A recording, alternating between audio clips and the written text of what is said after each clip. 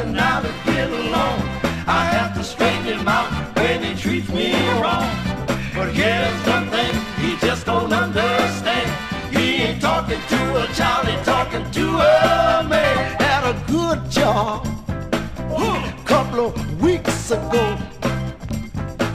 The boss and I couldn't get along.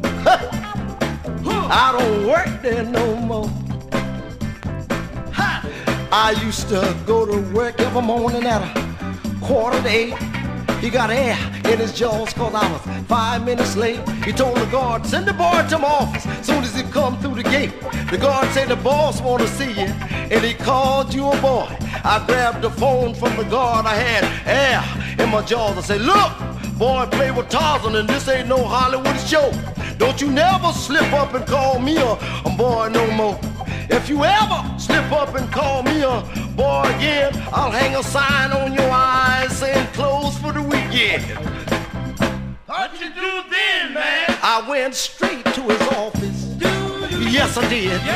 There was sitting behind the desk with a big cigar in his mouth and his thumbs all in his vest. He said, I'm sorry you lost your cool from the words I said. Said the last black man used to laugh and scratch his head. I said, I'm the new black man. I'm from the new frontier. Don't you know I put you in the hospital from the way I wear my hair? Said if you ever slip up and call me a boy again, I'll hang a sign on your eyes saying closed for the weekend. Look at it. Ain't no more yes ma'am and yes sir. The word is right on. Dig my song. Wow! Good God, listen to it.